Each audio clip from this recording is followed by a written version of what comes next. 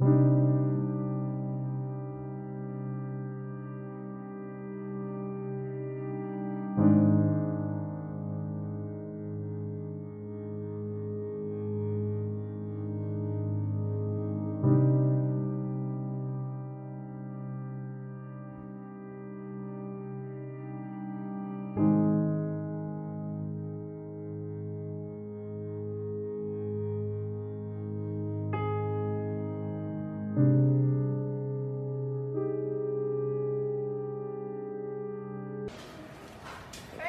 he told you we popping.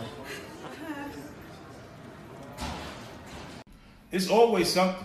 With me, it's always something. Now I look up people saying 50 don't got enough lines in the movie. You make me feel like Tyrese. What more do you want from me? Twist to the plot that are not within, the traditional heist film. It got a, look, I read the script for the first time 6 years ago. 6 years ago. 6 years ago. Wow. And then it finally got made. Gerard is a part of it actually being made because he produced the film with Tucker Tooley. And they got it together finally. Mark Canton? Mark Canton, yeah. Yeah, listen, it's a great script. It's a really smart, fun heist movie. Right. You follow these two different tribes, You have your criminals who are super smart and have a really kind of fascinating familial code. And then you also follow the good guys, the cops, who ain't so good when you really get into how they live their lives, So it's a real mixture, and you watch these two sides basically go towards this ultimate showdown. You know what's happening, and you see them become embroiled in each other's lives. And it's super cool, really authentic look at the criminal underworld in Los Angeles. And kind of, you watch it happen, you feel like it's gritty, and this really could unfold. Yeah, you get it, because the police, law enforcement ends up in a gray area where they become criminal to combat the criminal element. Right. And when you see, people who wake up and go to sleep with criminal intentions, then it's tough. It's a tough job to combat that. Right. And then he kind of Gerard's character gets super aggressive and so far immersed into the job that he starts doing all kind of shit. So I'm interested. I know a lot of fans are interested too. What y'all chemistry was like on set? Did it start off cool and then y'all started hate each other and get back cool again? Y'all started hating. How was it? You know what? It was, look, the whole time, it was cool to be there. You know what I'm saying? Because I'm a fan of his work, so you see different things. Like I keep seeing Leonidas. Don't bring me a bad fucking message. I will fuck up the messenger. You know what I'm saying? Don't play with me. So when you see that and those different things, law-abiding citizen, different roles that he played, particularly the aggressive, the tougher roles. Right. When him and those kind of characters, it resonates strong with me. He does a great Leonidas impersonation. he does that scene the way it should have been done. Let me hear it. Let me hear one line. I know what you're going to say. I'm just telling you, don't say what you're going to say. You're going to pay for this. And it's that's what Leonidas should have been saying. So, I have a bad feeling about this. You may not want to go any further. It's the real deal. Yeah, but when they get a chance to see it, he had to start the film before we started the film because he had to put on 23 pounds for it because the character is Big Nick, in the script. So he went and a lot of people, they get nervous when they got to work with Gerard because they don't know which version of Gerard they're gonna see. Because if you come in, especially if you got some sexy to your aura or to who the people perceive you as, if the motherfucker come in Leonidas, he come in there like that 300 shit, with the abdominal muscles popping out there like that. Might fuck up your personal action. You know what I'm saying? Fuck up your life. You be singing some Justin Timberlake shit talking about you bringing sexy back. Because it'll shift, start feeling different. So you see, I saw like Pablo Schreiber. He was training hard. He was working. He was he was training hard. He was almost in competition with Gerard for a little bit. And I was like, yo, I'm black. My shit looks different. It looks like I have suntan lotion on. It does look different. Gerard, I want to know. What were you thinking before working with 50? What were your thoughts about working with 50 as an actor? Well, I was saying this yesterday that when I found out, I didn't know that 50 had read the script that long ago. He read it like 6 years ago because he was friends with the producers. And I just remember the day that Christian, this is just like a year and a half ago, said, by the way, 50 Cent really wants to play Ensign. And I'm like, are you fucking kidding me?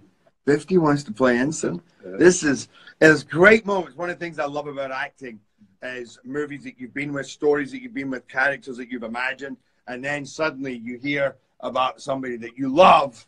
And I love this guy. I mean, I love him as an artist, but as an actor as well. And to think that he wanted to do this movie, and at first I thought, this is just Christian, because sometimes Christian gets overexcited. Right. Yeah, there's no way. I'll probably find out 50's never read the script in his movie. Like, no, dude, he wants to do it badly. So it was great. It was great to hear that, and then to hear O'Shea, Jackson wanting to get involved, and Pablo, and suddenly you're sitting there with a great cast. That's the fun of this journey, you know? Yo, O'Shea, we had to do training for 2 weeks before we actually started the movie.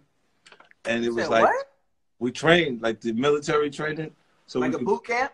Yeah, so we could actually, use the weapons the right way on set.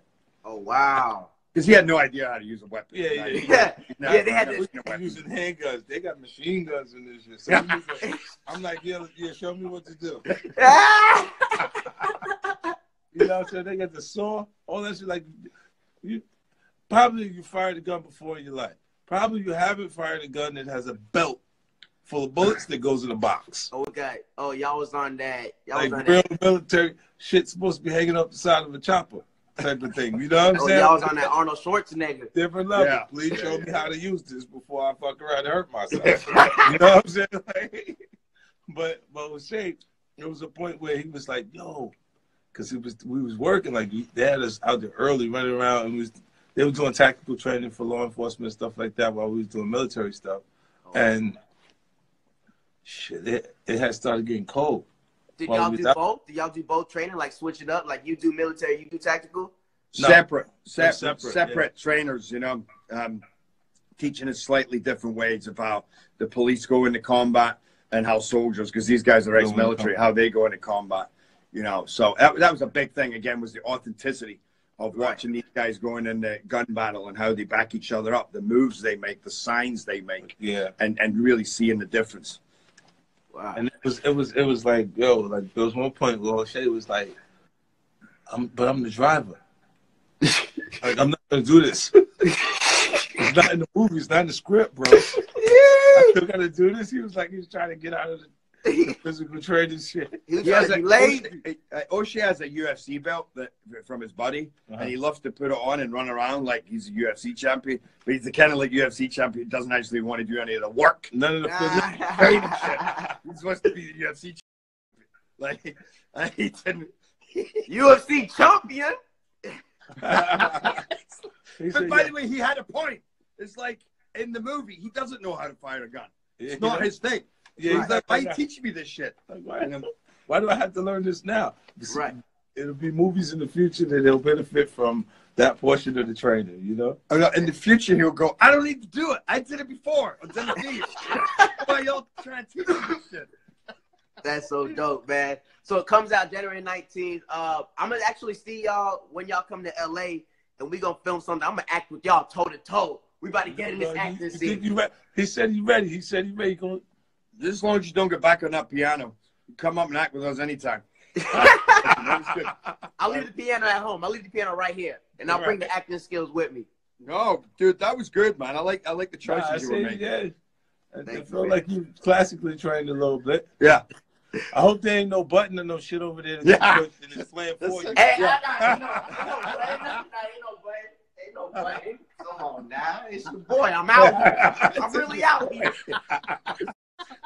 All right, y'all. But it was nice talking to y'all. January 19th, Den of Thieves. Can't wait to see it. The trailer look amazing. If you haven't seen the trailer, go check it out. Yeah, what's up? It's the Kid 50 Cent. I got Pablo Strive. I got Gerard Butler. I got O'Shea Jackson. Check out my new movie, Den of Thieves. I'm O'Shea Jackson Jr. Check out my new movie with 50 Cent, Gerard Butler, Pablo Strive, January 19th. My name's Jerry Butler. I don't even know these guys' names. Check it out January 19th. I'm Pablo Strive. This is my new movie, Den of Thieves. Yo, watch us on The Breakfast Club tomorrow morning. They think they big.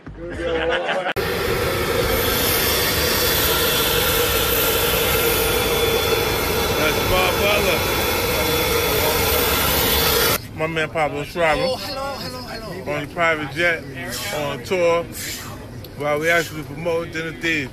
Got Gerard Butler. What do you wipe with that? Look at O'Shea Jackson. O'Shea Jackson on the jet. You should go live. Oh, what happened? O'Shea Jackson on the jet. He ain't the only one. Are you guys ready for some warm weather? Oh yeah. We ready for Miami. We're all on. You already know when I do it, we do it big. When I do it, we do it big.